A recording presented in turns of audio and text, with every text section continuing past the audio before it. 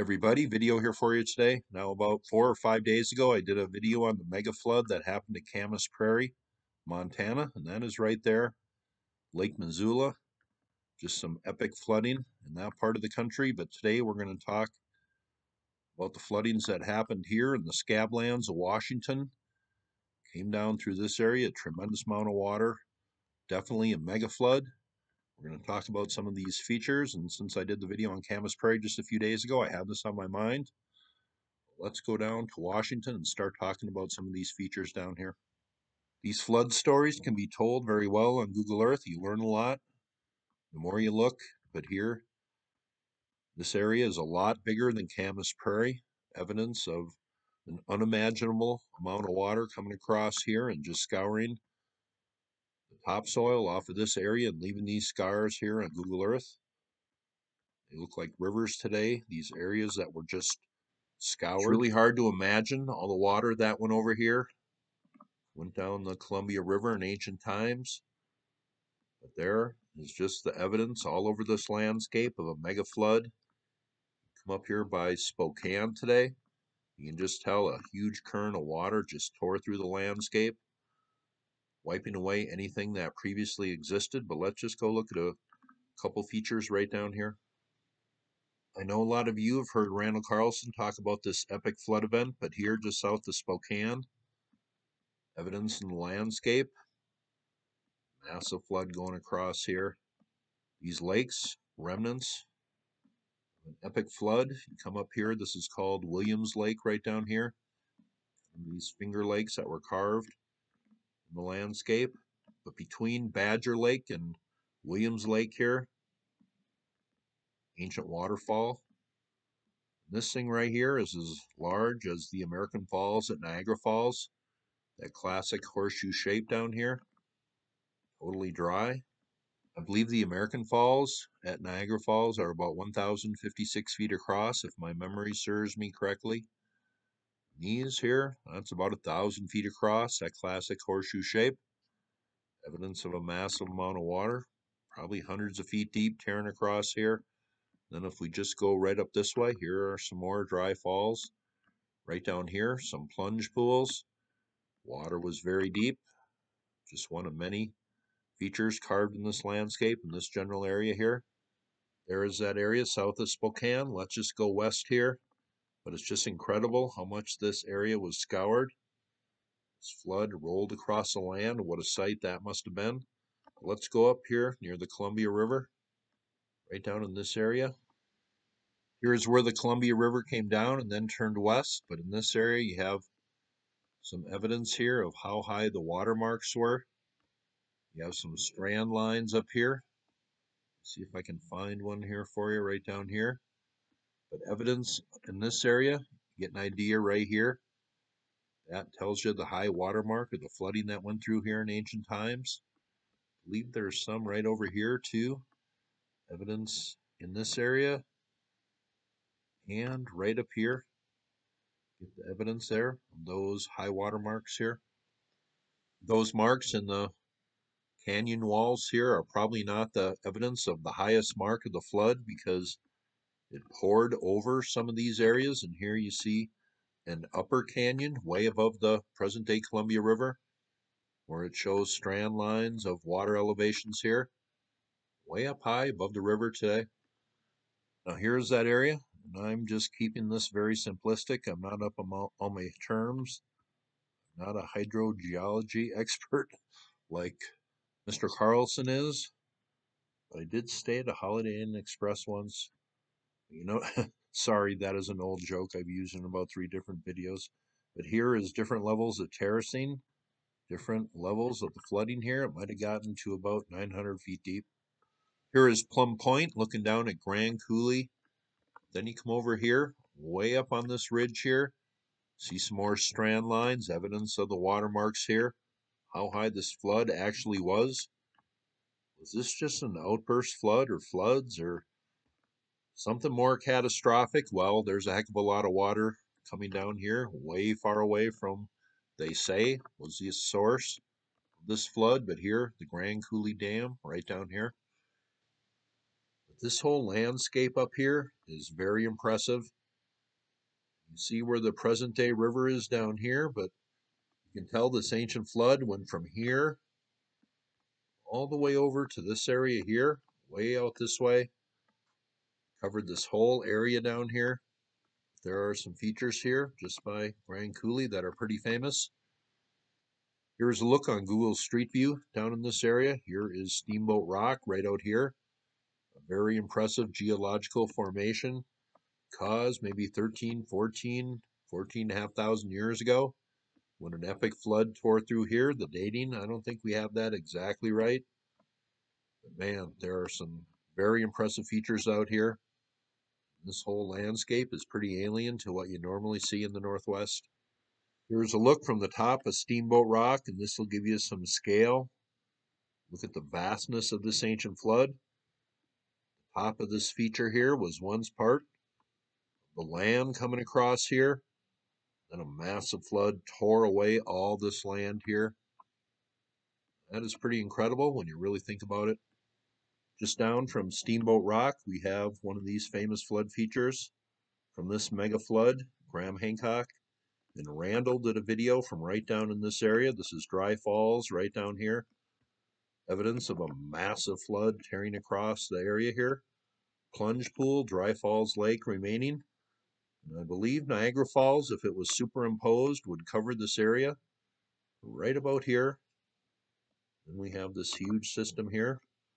Evidence of an unimaginable flood going over here. This is Deep Lake here, carved when floodwaters just carved right into the rock. But here's that one area, as far across as Niagara Falls, but a heck of a lot higher. And this is just one area in a whole set of ancient waterfall systems in this area here. Right down here, there are potholes carved in the ground, underwater vortexes,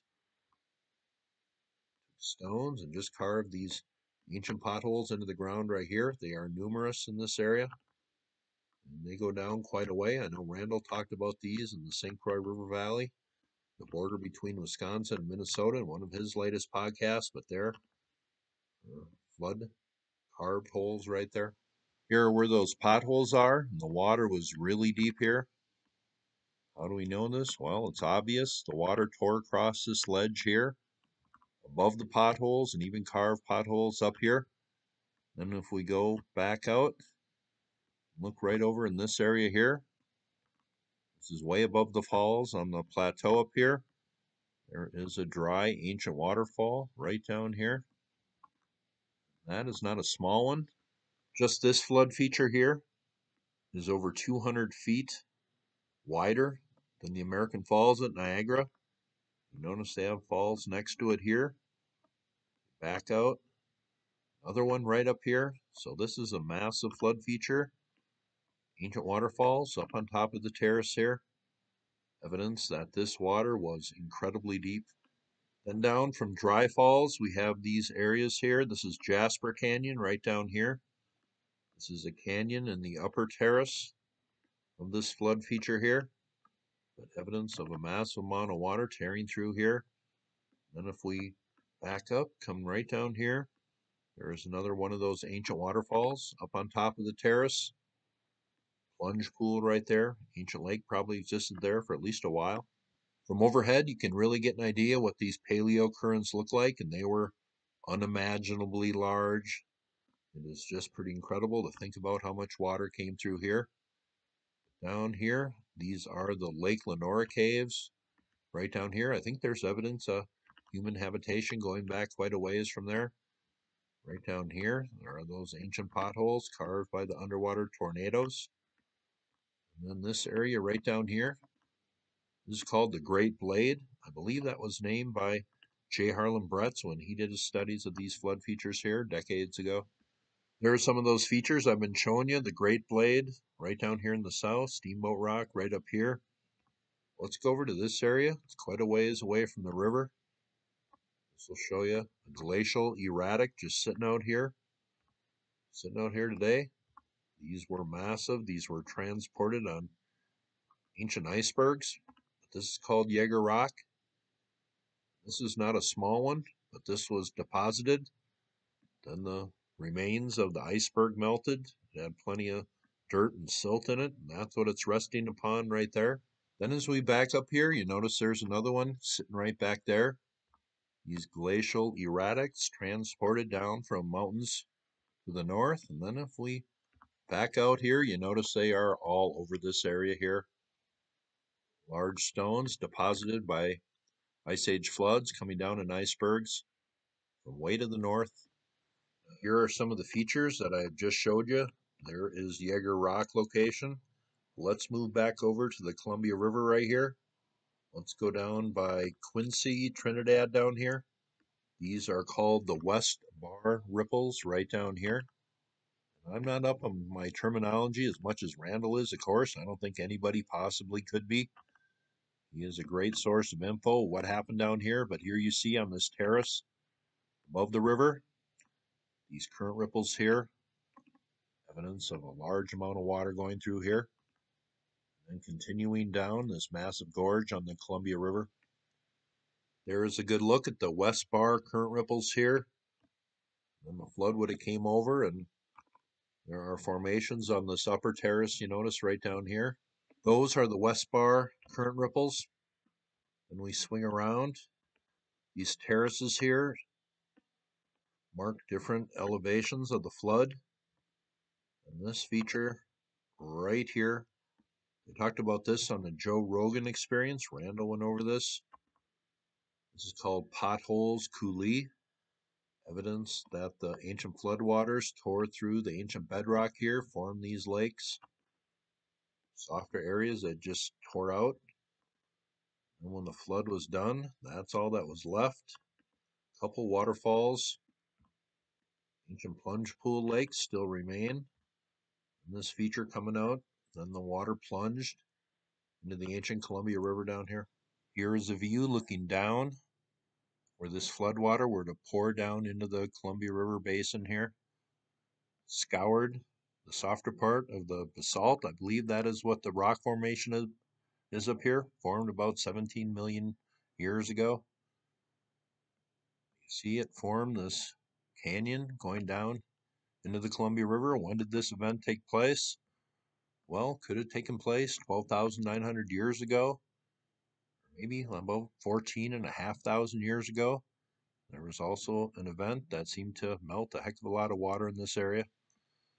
About a year and a half ago, Ben and I from UnchartedX did a podcast, and we talked over some footage he shot in this area. We talked about Native American flood myths and how cataclysmic this flood would have actually been. So I'm just going to play that minute clip right now. Yep, totally during that clear. ice age. Yep. It did. Yeah, cataclysm's the word. I just, and it's one of my favorite topics as well. But I just don't think we have any real conceived notion of just how bad this cataclysm was. And even the Hollywood movies about giant disasters and things, I don't think they even come close to describing the true brutality of what it meant to be around when the Younger Dryas went down. Right. I think one of the best sources, and one that people might ignore, is Native American flood myths. Right. And some of these go back, to maybe 10, 12,000 years ago, because if you listen to Randall Carlson talk about this, and then you read those North American flood myths, they match. Yeah. They really match, and it's almost eerie. And to be a Native American storyteller, you had to memorize those stories word for word, get them exact, or you were not going to retell stories. Right. Yeah, it's the oral traditions, the oral storytelling traditions, right? Yeah, and it's this is something when I was doing a lot of this work with Luke on Pugaje, an angle that we took at this, which is, and it goes to the Native American topic, which is this. You have other sources for knowledge, and one of those is these indigenous wisdom keepers. Here is that impressive flood feature. These lakes were just scoured in the ground. Where the dry falls are here today, this is about 2.5 miles across, almost 3.5 miles across, where the land was scoured. Up by these lakes that were grooved in the ground here, this is about 4 miles across. So that is a pretty impressive flood feature. Right down here is a campground. That's about a 1/2 mile across. That is a Amphitheater Campground down there. And if we go a little farther to the east, this is called Frenchman Coulee, right down here. ancient waterfalls. Tremendous amount of the earth was just scoured away here. Here is Frenchman Coulee. These canyons today are pretty dry. If you were here maybe 13, 14,000 years ago, you would have been under a heck of a lot of water. I believe we have some evidence up here, some watermarks. Then this water just poured down here into the Columbia River. There is Frenchman Coulee, and if we back out here, you kind of get an idea. If there was massive flooding coming down near Potholes Coulee, it probably extended from here all the way over to here. One big wall of water coming down. Frenchman Coulee is right around the bend here. This will give you an idea of some of the landscape here. There are certain strand lines, show different water levels there. Water was incredibly deep going through in ancient times. This will give you an idea of the scoured landscape here. Columbia River, one of the more impressive places, views we have in the United States. Here is that north cliff wall, the Columbia River Valley. From that overlook I just showed you, evidence of ancient flooding going all the way up and down the valley here. There are some more canyons carved out by this ancient flooding. Upper, middle, and lower wall there, rip wall. I just thought this was an interesting one to do because there are so many things to look at in this area, and certainly I did not cover them all. Here's a link I will leave below from the Washington State Parks Department. Here are the channeled Scablands in brown. This whole area here is where the flood scoured the earth. Here's Glacial Lake Columbia up here, what they think was an ancient lake. This in the purple, Lake Missoula. That's what I talked about in my Camas Prairie flood video. But would a lake that size, when it started draining, leave these kind of features? I guess that is the big question. How many floods, maybe? There are a lot of things I don't think we have the solid answer to yet. But that's a heck of a lot of water here going over the state of Washington. Here is some more evidence of flooding, terracing here. They say this water level could have been 800 feet or deeper. That's an incredible amount of water going through here all at once.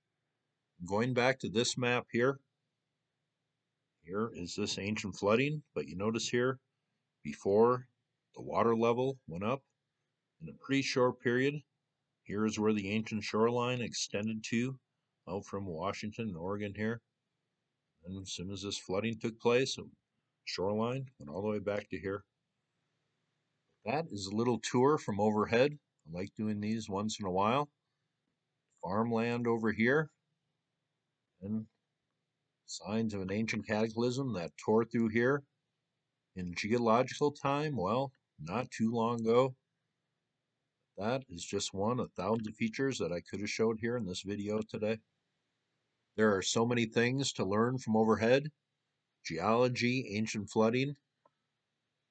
This was one of the most massive flood events in probably the Earth's history, and the Earth still shows the signs of it. Just thought I would take you on a little tour, give you some looks, give you some idea. This ancient flooding here in this area, did the one on Camas Prairie there a few days ago. Hope you thought that was interesting. You all have a very nice day.